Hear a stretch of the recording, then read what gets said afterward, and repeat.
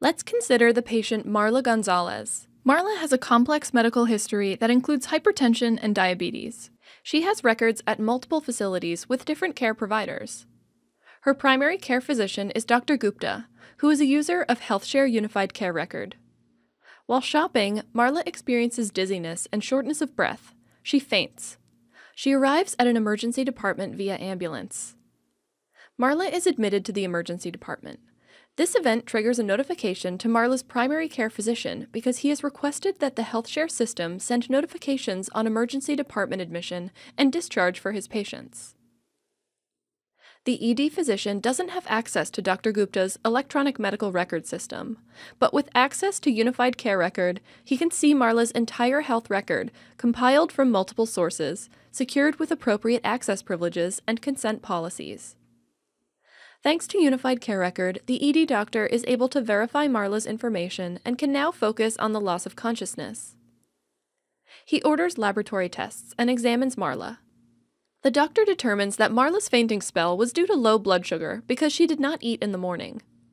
After Marla has had a meal, the doctor reviews new lab results and decides to discharge her.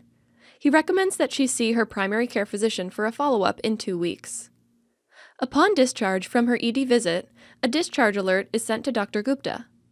The care manager working with Dr. Gupta can access Marla's records, see that the ED clinician recommended a follow-up with her primary care physician, and contact Marla to schedule an appointment. During his consultation, Dr. Gupta accesses Marla's health records through the HealthShare Clinical Viewer.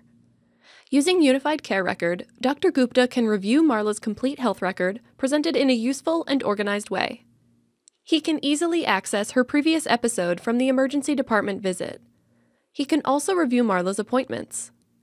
Marla is a member of the high-risk diabetes cohort.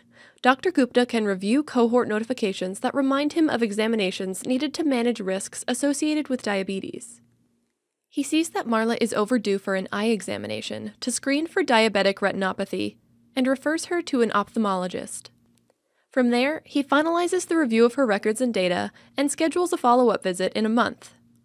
For Dr. Gupta, the process of reviewing patient data from diverse organizations is as simple as a patient search or the click of a button on the screen that opens up Unified Care Record to show the patient data.